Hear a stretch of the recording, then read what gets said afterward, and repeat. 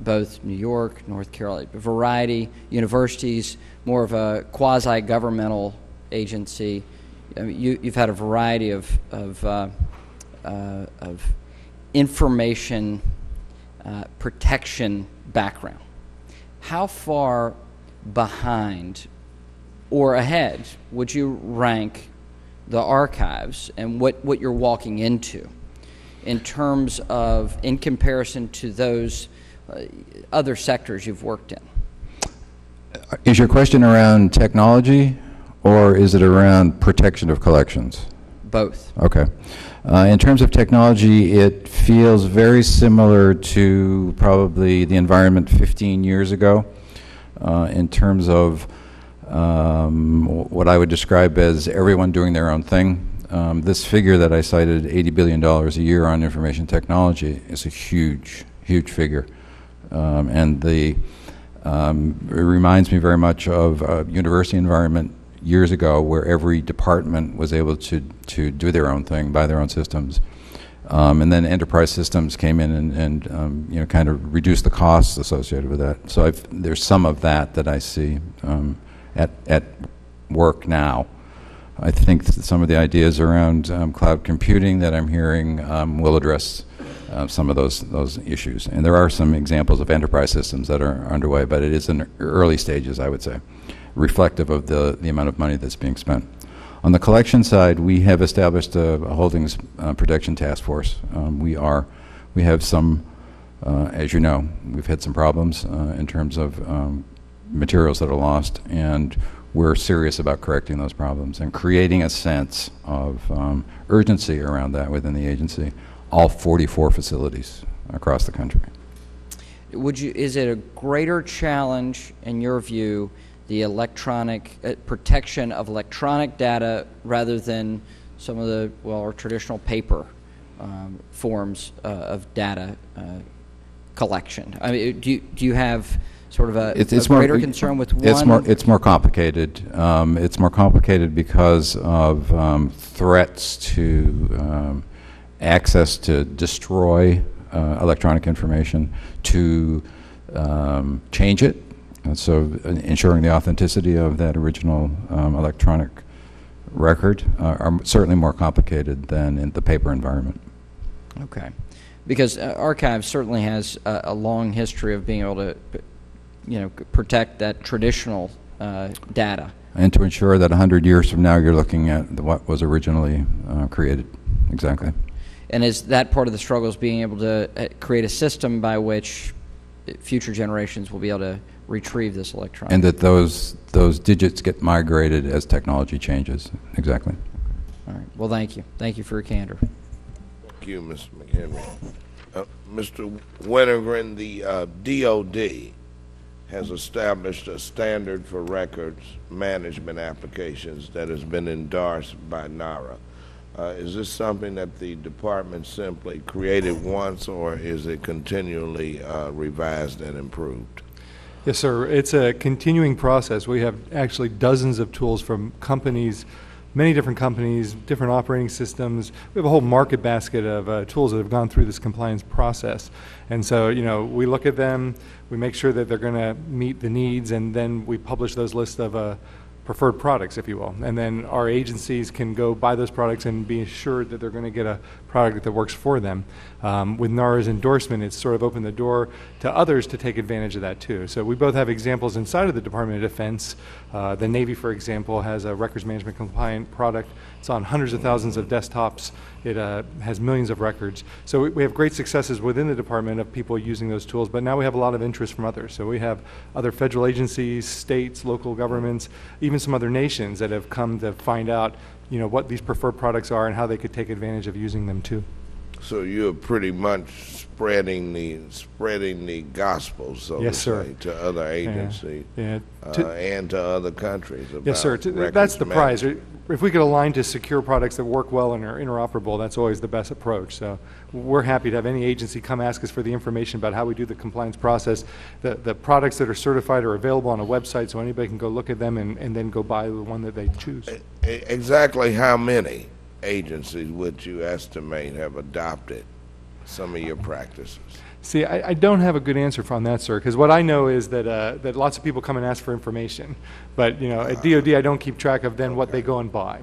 So I have a list of like literally 80 or 90 organizations that have come and asked for us about how do you do the certification testing, how, and all that sort of stuff. But then we don't keep track if, you know, the state of Illinois came and was interested. We don't actually know whether they would go and buy them or not, because they would go buy them directly from the vendor.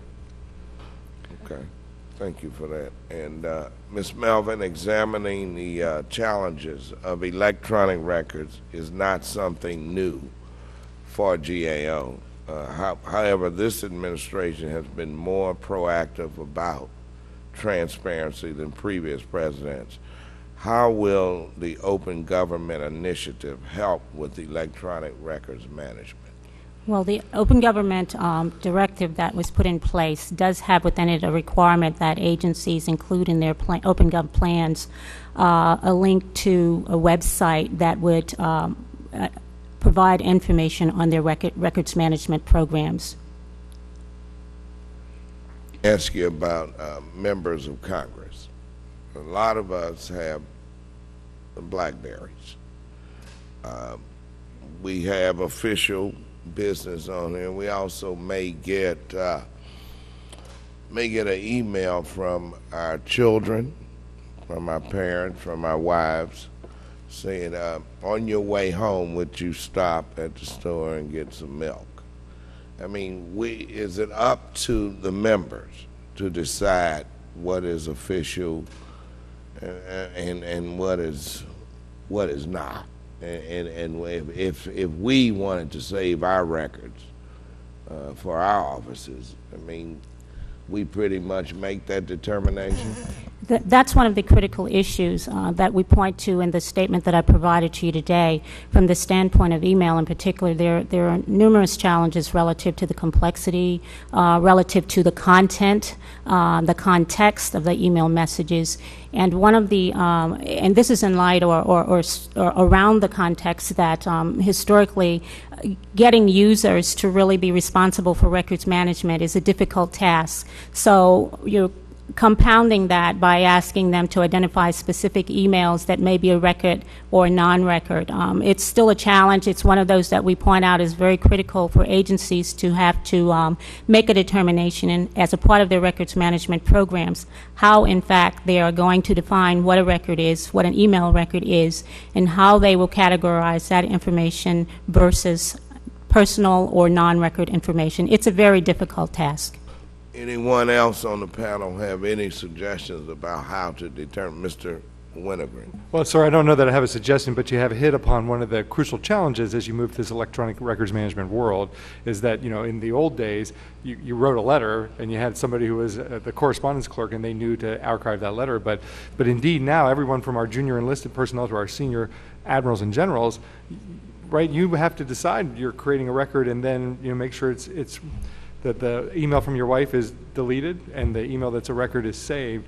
And so again, one of the things that we all need to work on together is making sure that the tools that are electronic tools are available take advantage of metadata and things like that to try to help make those decisions for you so the user isn't stuck trying to make those decisions on their own. I see. Thank you very much. And let me thank the panel of witnesses for their testimony today. This panel is dismissed. Thank you.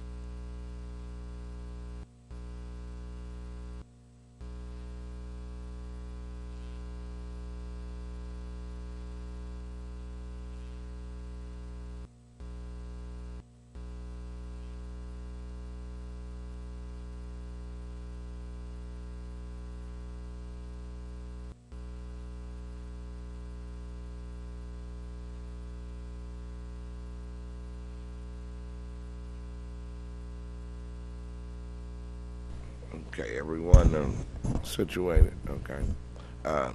I would now like to introduce our second panel.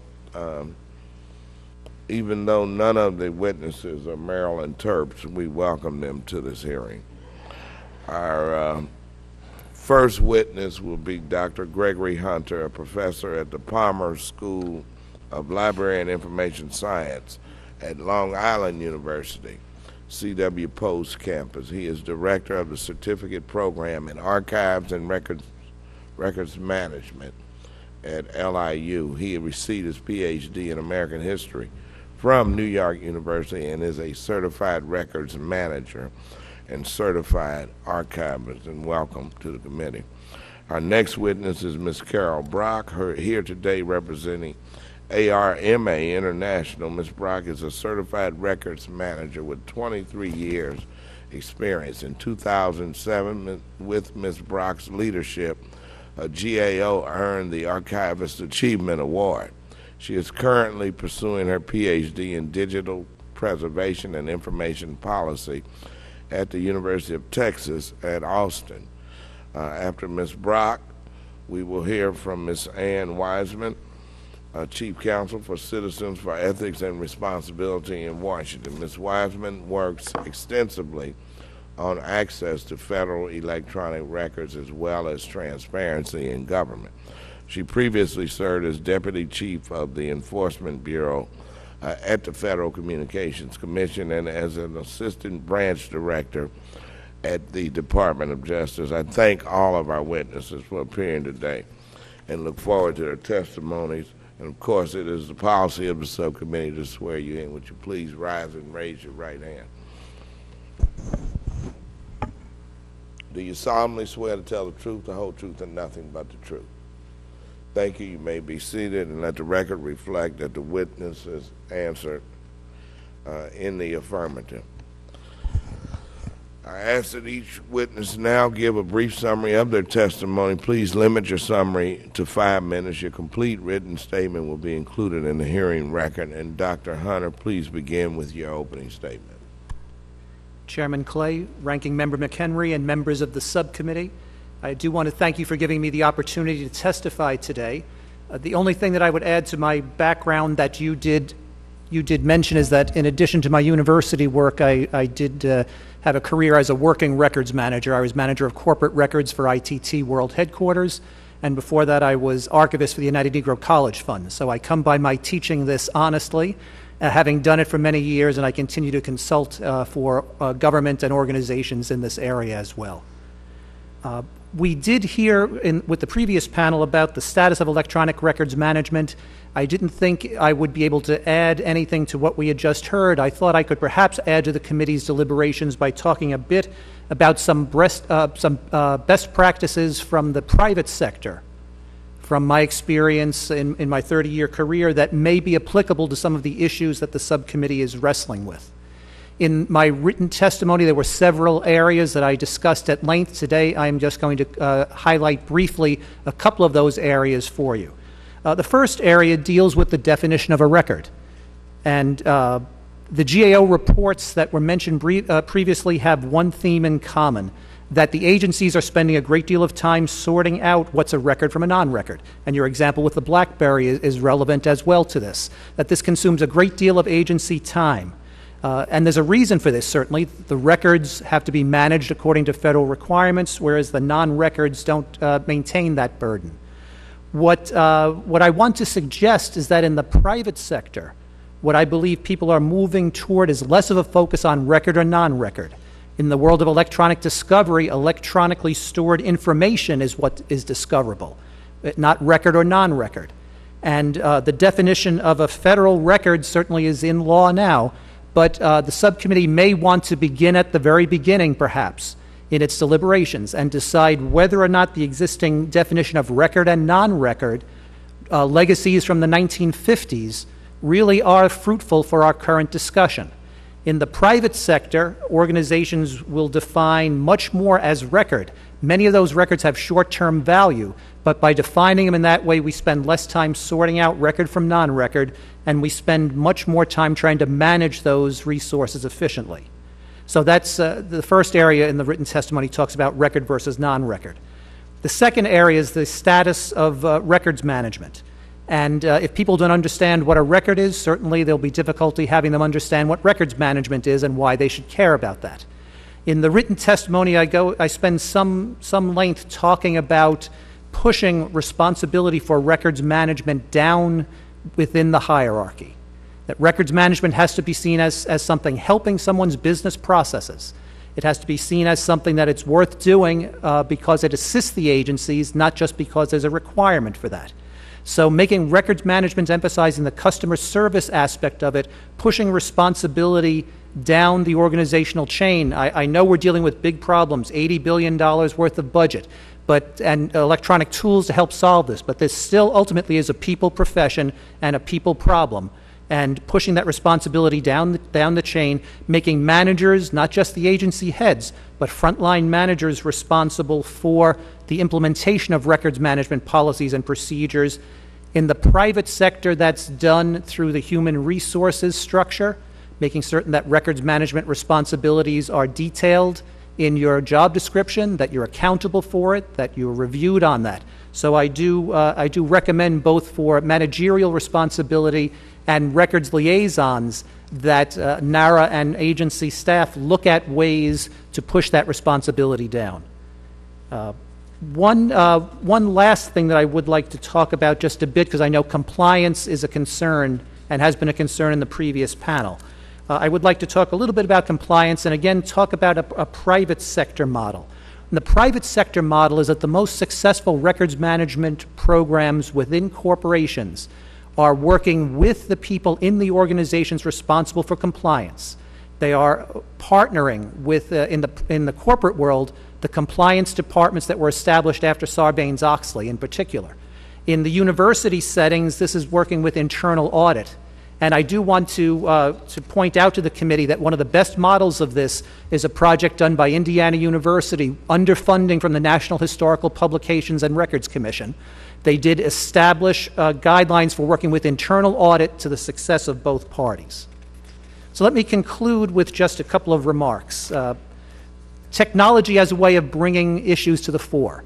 And before the testimony, as I was preparing this testimony, I was rereading a report from '06 about new technologies and agency responses to that.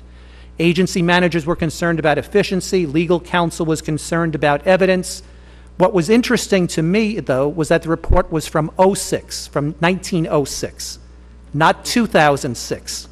The report was by a group called the Keep Commission, and they were very concerned about federal agencies implementing the change from the older technology of letterpress books to the brand new technology of carbon paper. So the issue sounded strangely familiar to me, and maybe in 2106, your successor will be here with a slightly different twist on this. But I do believe, and you'll see in the written testimony, I talk much more about private solutions, and I believe that this kind of dialogue, public-private discussions, will lead to some of the best practices, and we hope that as citizens that it will help federal agencies as well as private sector organizations. Thank you, Mr. Chairman. Thank you, Dr. Hunter. Appreciate that analogy from the other century. Ms. Brock, you may proceed. Thank you, Chairman Clay and members of the subcommittee, for inviting ARMA International to this hearing on federal electronic records management. I have been a federal records management professional for 23 years and have served several federal agencies and worked closely with the National Archives in my role as a federal records officer. I am an active member of ARMA International, the Association for Information and Image Management, and the Federal Information and Records Managers Council. We have been producing electronic records since the 1980s, yet we are not adept at managing them. In an effort to better address electronic records management issues, I returned to school a year ago to work on a PhD in digital preservation and information policy. You can understand that this is near and dear to my heart. The question of the day is, why are electronic records so difficult to manage? I will address 3 reasons why. First, managing electronic records inherits all of the traditional records management challenges. Second, managing electronic records is fraught with technology challenges and requires consistent records management competencies. And third, managing email poses additional challenges. I also provide some recommendations, including first, empowering and funding NARA, second, establishing a role for an agency chief records officer, and third, establishing a principle-based approach to records management. So what are the traditional records management challenges? There may be no management involvement or expectations. Senior officials do not see records management as a vital agency function. Also, there are no meaningful or sustaining resources. There are limited staff resources to do mission-critical work. Agencies no longer have support staff to perform administrative tasks, and workloads continue to increase as staff numbers decrease. No staff training or imperatives exist. Records management awareness requires continuous enterprise-wide training. Still, many federal agency staff do not see their work product as records and simply do not have time for training. Also, no enterprise-wide guidance or expectations exist. Record status is generally determined at the end user's desktop. Staff mingle personal materials with their business records. What are the technology challenges associated with managing electronic records? Technology is not a constant. Principles are constant. Electronic media obsolescence is a well-known issue. If technology is not reliable, let's employ generally accepted record-keeping principles. More records does not equal better record-keeping. Popular wisdom is to save everything because storage is cheap. This perception overlooks the costs of staff searching for information to do their jobs, as well as the costs of fulfilling FOIA, privacy, and discovery requests. Also, records management must be consistent across the enterprise. Agency staff are as wired as everyone else. Staff are storing records on hard drives, thumb drives, home computer systems, and in the cloud, all of which are outside of an agency's centralized span of control. Finally, what are some additional challenges associated with managing email? Staff use email for personal productivity, to manage their projects, store their drafts and reference materials, find their records and track their work. Used in these ways, email may never make it into the agency's official record-keeping systems. Identifying records is not as easy as creating email, and email capture can be complicated. So what we can do? We can confirm our benchmarks, the National Archives guidance, the ISO standards on information and documentation, and the generally accepted record-keeping principles. Also, we can create expectations and public policy outcomes. What is needed is a commitment to create, manage, and grow a compliant records management program. If Congress declares agency records management a priority and links agency budgets to compliance, we will see results. Consider establishing chief records officers in each and every agency, and I could say more on that later. We can give NARA greater visibility and authority, insisting on proven agency compliance with scheduling, dispositions, and effective management of electronic information assets. My perception is that NARA does not have the authority to fulfill their record-keeping mission. And finally, we can integrate enduring records management principles into the operations of every federal agency. An agency should establish a record-keeping program that is overseen by senior executives, informed by clear policies and procedures to train and guide personnel, and is transparent through documentation available to all personnel, interested parties, and regulatory and enforcement bodies. And I have a copy of the principles and detailed maturity model if anyone would care to see it. Thank you again for this opportunity to comment. I look forward to answering your questions.